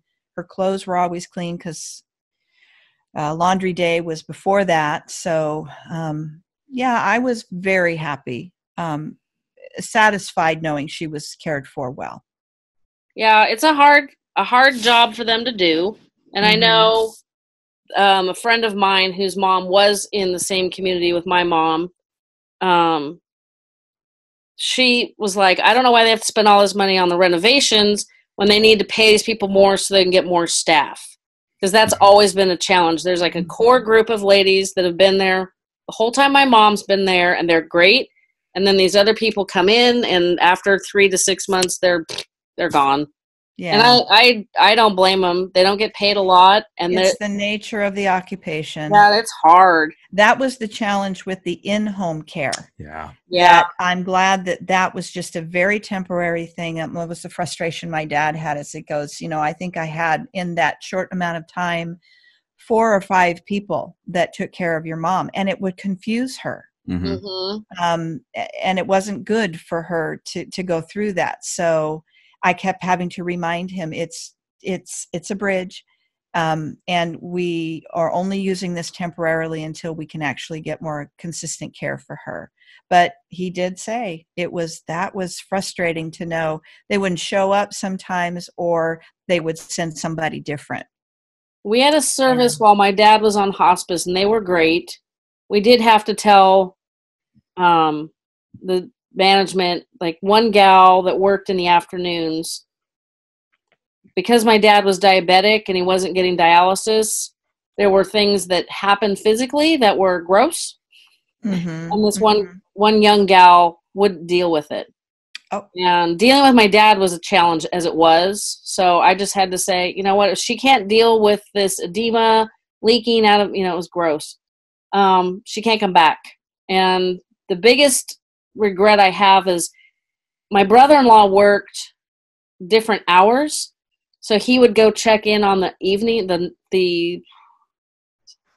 think they were 11 p.m. to 7 a.m. person, the overnight person. But at the very end, it was obvious that she wasn't doing her job. Because the hospice nurse showed up one morning, and my dad was soaked and sitting in a puddle. And according to the report, she had changed him like an hour before, 2 hours before. And actually, it was the other caregiver, and she was so disgusted, she called the hospice nurse. And the hospice nurse called and yelled at me because we're paying all this money for these people and they're not doing their job. I'm like, I can't supervise them 24 hours a day. Right. So that was, people say, well, I want to age in place. I want to die in my home. This is not always a good thing, because the last week of my dad's life was rough. And part of it was not great care. And then, it went from, I wasn't sure when he was going to go because I had seen him and I gave him a big hug. I told him I loved him, and that was on a Friday. And I think it was the following Thursday he was gone. So it went quick at the end, but yeah, the in-home caregiving that's even worse. So I'd rather them be at an accredited facility. They don't have any rules. We can go any time of day, 24 hours a day, 7 days a week. Right. And because I go the same day, I go after our Rotary meeting, they have a tendency to know, it's must be about time for Jen to show up. Yeah. So sometimes I'll do errands and then go. Sometimes if we don't have Rotary lunch before we don't have a meeting that day, I'll show up and have lunch with them. So I try to keep them on their toes a little bit. Right. My sister goes weekends. Mm-hmm. That's when we would go. We would go on Saturdays or Sundays. But my mom, when she started falling out of bed towards the end there, they did put her on hospice watch, is what they called it, in the community on the second floor. And so for probably 2.5 months, she was under hospice care until she got some intestinal. And she got sick. She got sick with some intestinal contagious thing. And then they had to take her out because it was a contagious deal and put her in a SNF. And consequently, that's where she passed away. And it's not uncommon. Yeah, that's what my mom's got a neurology appointment on. Remember what it was called. And did we lose our connection again? Nope. I can hear you. You guys froze up for a second there. I'm hoping with the neurology appointment, they'll be able to kind of guide my sister on to, is my mom going to live to 91 like her mom? Is it, I'm hoping we can get some sort of educated guess on a timeline. Because like I said, she's so physically fine. Right. She's not going to go that way. No. So it's going to be the Alzheimer's that gets her unless she gets pneumonia or something. And I know they'll do hospice care there unless obviously if something like that happens. So so much journey left to walk. It is. And they'll know and they'll let you know. My dad was surprised. And when he told me that he had talked to the facility, gal there at Crescendo, and she suggested hospice, and I immediately went to what? And he goes, no, there are levels of hospice. Yeah. And I was not aware of that. Hospice sort of sounds like a 4-letter word. Right. So they actually bring in a hospice person that is assigned and takes care of them 24/7 for all of her needs. And they basically were concerned because she was getting up and falling. She was in a place where she could hurt herself. And so they made sure they got her a hospice bed with bars on it so that she couldn't get out of bed on her own. And of course the alarms were different on the bed, in case she decided to climb over the bars, but she wasn't strong enough to do that. But they did an excellent job. And that's how, they do then monitor other physical things that come about. And know the stages that they're going through and let you know. Yeah, that's the one thing and how long was your mom at her community? She was there. We put her in July of 2017, and she was there until the last week of June. It's almost a year. Almost a year. Yeah. Mm-hmm. My mom has been there, let's see, April, May, June, July, August, September, October. So 19 months. Mm-hmm. My mom was at a level, though, that she probably should have been put there 2 years prior. Probably, yeah. Probably. Mentally, I think my mom probably should have also, but they have 6 levels of care and she's at level 2. Okay. That's very interesting. But it's sad to see the people who have had to move out because their families run out of money. Right. And there was one day I was there, and this man and woman were kind of hustling personal items out, and they just looked very agitated, and I was like, kind of concerned as to what was going on. And then I found out that their father had passed away over the weekend. Oh. And I guess, I don't know, I forget exactly how the money works, but they wanted to make sure to get his stuff out. I mean, you have till the end of the month, and I don't remember what time of the month it was, so maybe that's why they were hustling. But he'd been in pretty bad shape. His name was Richard, and he was very tall, and he was hard because he had no memory at all, and it was like trying to control a 1-year-old that was 6.5 feet tall. Mm-hmm. It was very difficult. So, but that's the one thing when you go all the time and to see the changes in the residents, it's like, oh yeah, it's so. Exactly. There was a story my dad was saying that we had last Christmas. There was a gal sitting next to me. I was helping her while I was helping my mom, and he was telling me that she had passed away, and she was talking to me at Christmas time last year. So he said that she was a next door neighbor, I guess, to my mom, and that she had passed probably a month prior to my mom getting sick. So it's constant changing, constant different things and different levels as you get to know everybody. Yeah. Yeah, it's a challenge. Well, I've sucked up all of your late morning, early afternoon. Well, this has been nice. It's been quite good for me to talk about this too. Yeah. I'm glad. Yeah. And I love the fact that you guys have this committee. I think that's fantastic. I think that should become a key thing in this process, because no one should have to do this alone. Definitely. And it's an affectionate, in our family, it's an affectionate term to just say we're not alone in this. Everybody has a voice. Yeah, I think the committee doesn't necessarily have to be like immediate family either. No.